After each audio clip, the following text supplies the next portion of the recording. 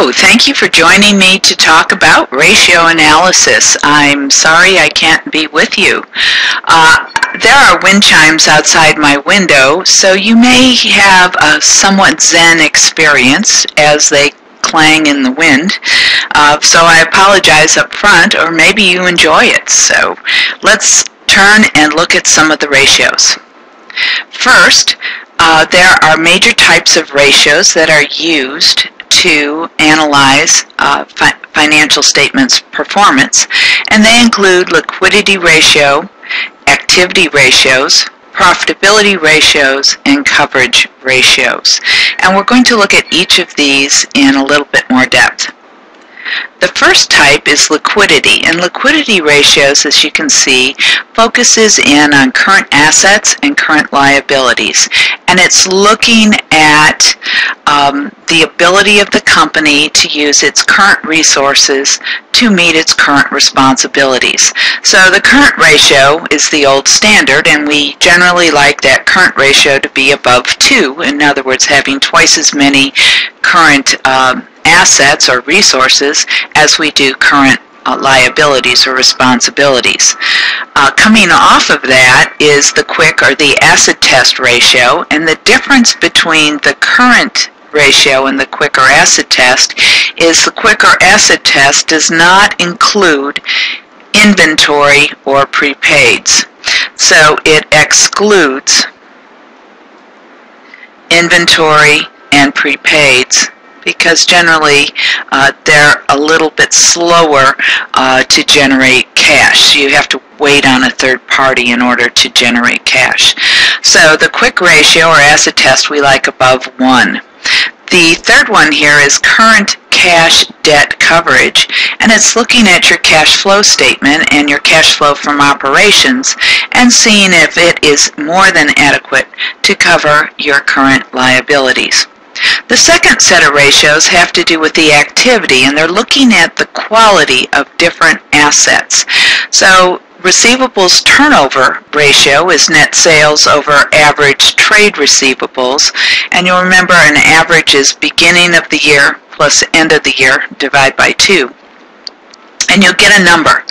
And so receivable turnover number tells you basically how many times during the year do your receivables refresh themselves? In other words, how many times do you get a new set of receivables? Is it 5 times a year, 6 times a year, 12 times a year?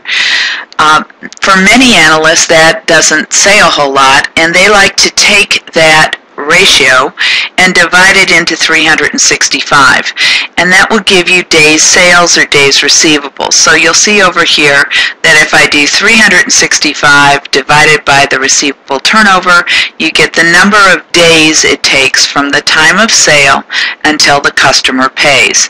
And so that's giving you the lifespan of a receivable, which to many people is more meaningful. Likewise, for inventory, you can decide how many times a year the inventory shelves need to be restocked. In other words, the inventory turnover, which gives you the number, is it 5, 6, or 10?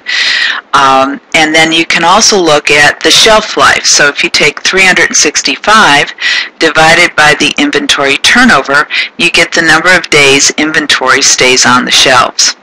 And then the overall asset turnover ratio basically is looking at the efficiency of how well do you use your assets or resources to generate sales. Profitability ratios have everything to do with the income statement, and you'll see that we get percentages here. So the profit margin on sales, or the profit margin ratio, is comparing the bottom line of the income statement with the top line of the income statement to get a percentage. Also, you can do a rate of return on assets, which is looking at the net income, which is your return, over your average total assets to see how well are you using your assets to generate profits. Also, you can look at that from a shareholder's standpoint, in ratio 9, or rate of return on common stock equity, also known as return on shareholders' equity or return on common shareholders' equity, where you're looking at the net income after paying the dividends over the average stockholders' equity, beginning of the year plus end of the year divided by 2. That ratio will always be higher than the rate of return on assets. Why? Because the denominator is smaller. Earnings per share is the net income minus the preferred dividends. In other words, the earnings available to your common shareholders over the weighted shares of outstanding common stock. So that's kind of telling a shareholder what is their share of the profits if they own 1 share of stock. PE ratio, or price earnings ratio, is looking at the market price, what the stock price is, versus what is the earnings on that stock. The higher the PE ratio is, the more risky generally the stock is, or the more emotional the stock is. And finally here, payout ratio is looking at what kind of cash dividends are being paid versus what is the net income. So does the company pay out a lot of its net income in dividends, or does it not pay out very much? And finally, coverage. Coverage has to do with how well a company is meeting its responsibilities, meaning either its short-term liabilities or its long-term liabilities. So you can see that debt to total assets is looking at the total debts, or like total liabilities, over total assets, and that will give you a percentage. Or another way to look at it is debt to equity, where you're looking at the total liabilities, in other words, your responsibilities to creditors, over total shareholders' equity, which are your responsibilities to your shareholders. And you know that if the debt to equity is greater than 1, then we're in leverage situation, because we're using other people's money, our liabilities, to run our business. Whereas if it's less than 1, then we're not leveraged.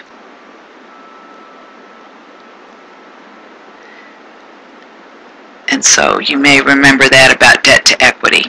Times interest earned is just a quick measure of, can you make your interest payments and how many times over can you make them. Cash debt coverage ratio, again, is looking at your cash flow statement, your cash flow from operations, and seeing if that cash generation is adequate to pay your average total liabilities all in 1 year.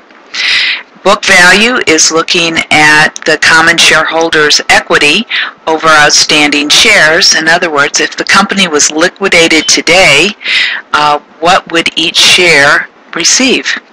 And finally, free cash flow. Well, after you have your net cash from operating activities and met your current obligations, subtract out your capital expenditures, which are the property, plant, and equipment generally, or other types of capital commitments that you're making, and also subtract out your dividends that you promised, and is there any free cash or cash left over to do other things.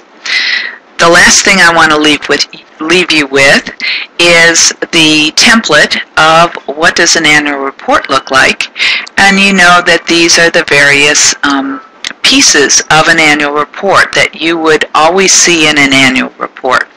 Now, if you don't want to look at it with pretty pictures, you can also look at the 10K, which is what must be filed if you're a publicly traded company every year with the Securities and Exchange Commission, and it gives you the same types of information. So now what we're going to do is apply all of this information to 3 problems.